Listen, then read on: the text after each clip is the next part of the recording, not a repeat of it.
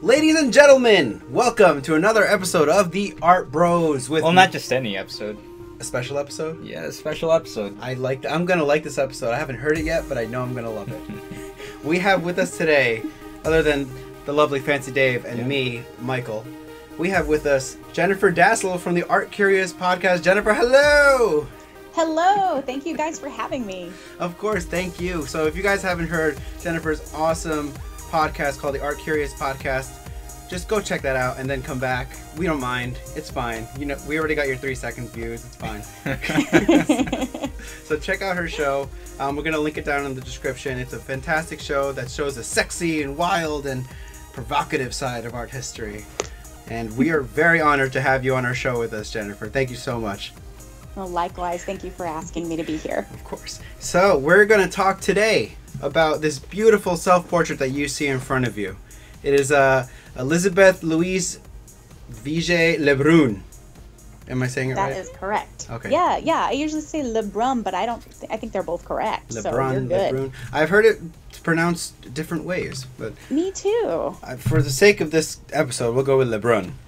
Okay. Le Brun. Do So, it. Jennifer, you picked out this beautiful painting for us. Painted in, when was it painted? 1782. 1782. Awesome. Can you please tell us a little bit about the artist? Yes. Okay, so Vigée Le Brun was born just Vigée. The Le Brun came later. That was her married name. She was born in Paris in the mid-18th century, so like 1755 is her actual birth year. And she really early on, she knew that she wanted to be a painter. Her father was a painter, and he was only sort of semi-successful, but he basically taught her from a very early age a little bit about what it means to be a painter and how to get commissions and how to paint people in particular. He was a portraitist.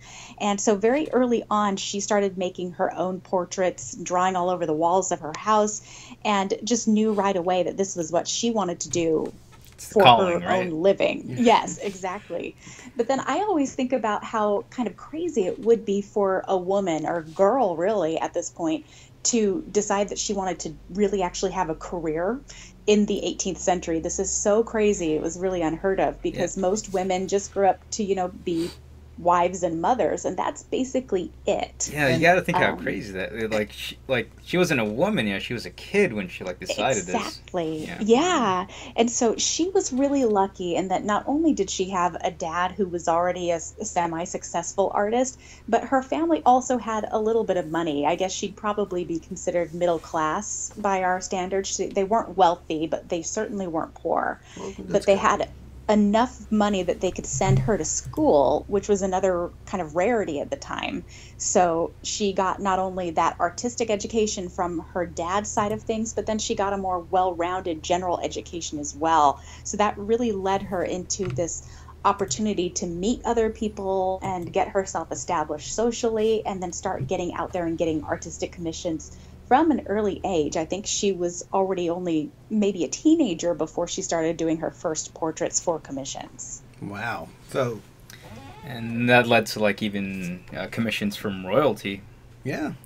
Exactly. She eventually became the actual serious only portraitist to Marie Antoinette, of course, the Queen of France.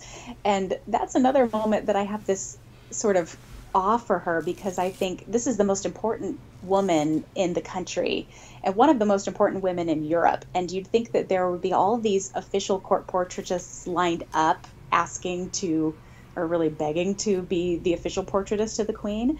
And the Queen actually made her own decision and said, no, Wow. I want this particular woman. Wow. And that's pretty ballsy in and of itself, to have two women really bond together and mutually choose each other for these high positions. And not just I'm sorry, but not No, just no. not just like women, they were rebellious women from the things They that I've really read. were. Le Brun herself choosing to be an artist and make a profession out of it, despite the stigma of being a woman in that time. Trying to make it in a man's profession, in a man's world. And then you had... In those times, too. Yeah, in those times. And you had Marie Antoinette, Right. who was very counter royal culture. You know? It's so true. Yeah, so maybe that's what they kind of saw, the rebel in their eyes, and they were like, you know, you and I, we're going to be best friends. Like, I get you. You get me. You get me. I get you. I love that. Yeah. There's some story, and I'm probably going to get it wrong, so please feel free to have your listeners come and let me know what I got this wrong. But there's some amazing story where there was one moment where Vigée Le Brun was painting in the studio with Marie Antoinette, and she did something like, I think she dropped her paint brushes, and I believe that she may have been pregnant at the time, and so she couldn't bend over very easily, and the queen jumped up from her seat and said, oh, please let me pick that up for you. Oh my God. And that was just totally unheard of. Royalty does not serve you. That you serve the royalty. Yeah, no, and I guess that just kind of shows the friendship that they had, the informalness of the relationship between painter and sitter, but like the informality is what made her paintings so great. The fact that she was able to get that comfortable with her sitters. Yeah. And she was able to bring out that vulnerability that only someone that I trust would ever see, So, exactly. Yeah, so I'm sorry, go ahead, Jennifer. Go ahead. Oh, all you. Sorry, guys. I was just also thinking there was also the fact that she, in her portraits, I always think that there's a way that you can always look after you've seen a few Vigée Le Brun portraits for a while, that they have a particular style. You can kind of start identifying the way she paints people. She has a particular look when she paints people. But one of the things that she does is she's very good at really kind of flattering them. So everything that she does, she's doing it to make them just look just slightly better than they actually do in real life. And so I could think that only really helps to establish that rapport and friendship, because people would probably say, oh, wow, you make me look pretty good. Yeah. So what you're telling me is that she is the original Snapchat filter. Yes, it's so true. And she's done all these wonderful self-portraits that I always look at, and recently I've been thinking, like, she must have been the original selfie queen, too. Yes. If you consider self-portraits to be whatever the selfie was back in the 18th century. Because she really was so good at self-promotion and painting her own image and getting it out there that it was this sort of form of advertising. Well, it's pretty cool. That's perfect. So let's, we're talking about self-portraits, selfies. Let's talk about this selfie that we see in front of us. What can you tell us about this beautiful self-portrait made by Le Brun? So this is a work called Self-Portrait in a Straw Hat, and it's from 1782. And again, as I've just mentioned, Vigée Le Brun painted a lot of self-portraits of herself. And some of the reasons she did that was obviously like an advertisement to say, hey, look, here I am. Look what I can do. I'm a pretty good painter. Here's my own portrait. And also part of that was promotional in that she was trying to sort of shove back a little bit from the male-centered society where people were very much thinking women need to be at home and women need to not have careers. They need to not have anything serious going on in their lives except for their family. That's really the core of a woman's life. So this picture shows her standing up against this kind of beautiful sky, clouds background, and she is very clearly holding her palette and her brushes. So right away, she's establishing herself as an artist, someone who's actually working in the world. But then on top of all that, she's not just covered in like a smock with paint all over it. She's wearing this beautiful pink dress with these white frills at the neckline, this black shawl, and this amazing straw hat with flowers and a big feather plume coming off of the side. And then she also has some nice jewelry. Like I think there are some beautiful earrings that she's wearing. I can kind of see on my image here. Yeah. So she's. Oh, sorry for interrupting you there, but No. that's just I really love, like, the more I looked at this self-portrait, I really love her sense of pride in being an artist. Yeah. Because, like, she is, like, holding that big palette right there, and, like she's showing off, like, not only am I an artist, like, I can afford all this nice stuff for me, this nice hat, like you said, the jewelry. I can afford to get my hair done very nicely. Yeah. It's true. And so don't you think that makes it look like she's saying, I'm really good at what I do, not only from, you can actually see in this painting, my brush strokes and my color usage, how good I am, but also I must be this good because I'm able to afford all of this, that people pay me well. That's exactly what I was thinking too. Yeah. Yeah. Definitely. Yeah. Had either of you guys known much about this artist before I mentioned that I wanted to talk about her? Like I said, I listened to the episode you had done, which we'll link down. Links in the comments below. But I had heard her name. I just never really explored her work. But I had her name as in association with the Queen. Yeah, and my first exposure to this artist was when the Met had a show of her work just last year, and I was just ecstatic when you brought this artist up. So, and, I'm so glad. Yes. So, can you tell us a little more about the portrait? Like, what inspired her to create this work? You know, if every move by an artist is intentional, what inspired her to do this sort of self-portrait? So this work is actually based on another work by one of her own favorite artists, who was Peter Paul Rubens.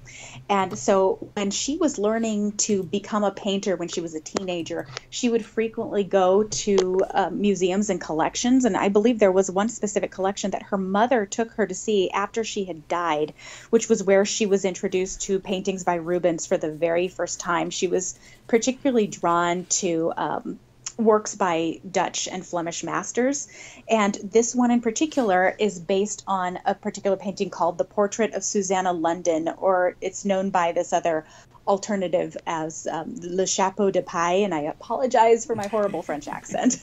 Better than us, don't worry. Oh, no. But it was painted probably about 150 years before Vigée painted her own version.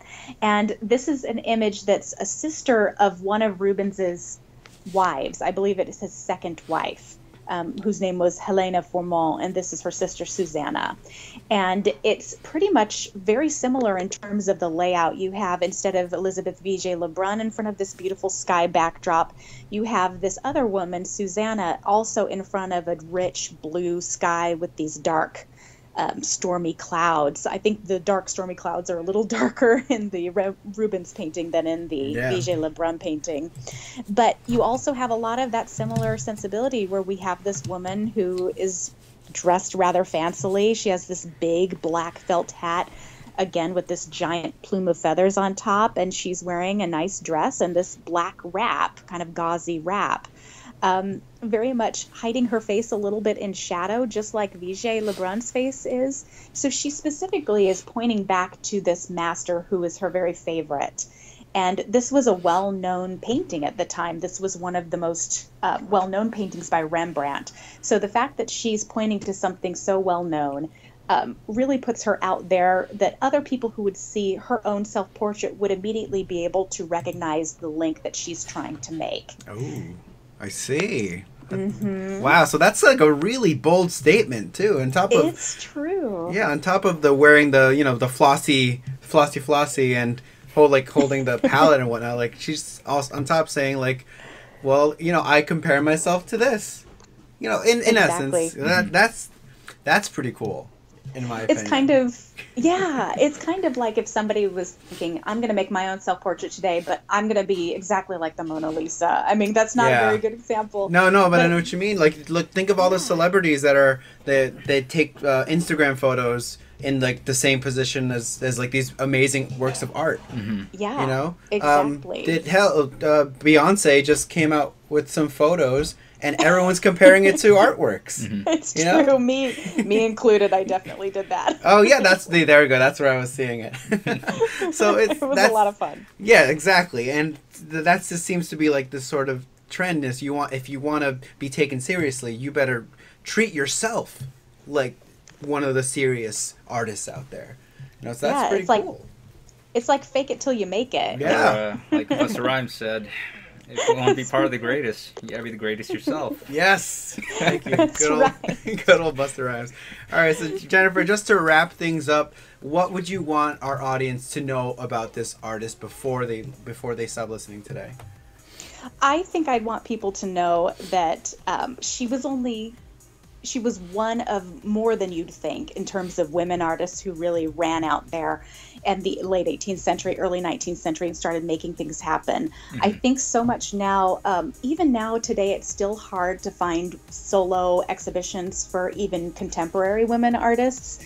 But these historical women artists are really starting to be understood and researched a little more and more. So I would say that Vigée Le Brun is probably one of the most famous from this time period, but there are a lot more out there. So I would just encourage people to dig in and explore. Go look. Awesome. That's right. Go see art. That's fantastic. All right, Fancy Dave, what do you take out of all this? Oh man, I think the audience knows. I like it. I do too. I really do like it. So, Jennifer, thank you so much for joining us, and just you've helped me see this portrait in a whole new light. Just the way the way you explain it, the same way you do on your show. People, go check out that show if you like. And check out the specific episode on Elizabeth. Yes, there's the specific episode that turned me on to to look into this artist even more deeper. So again, Jennifer, thank you for being on the show with us.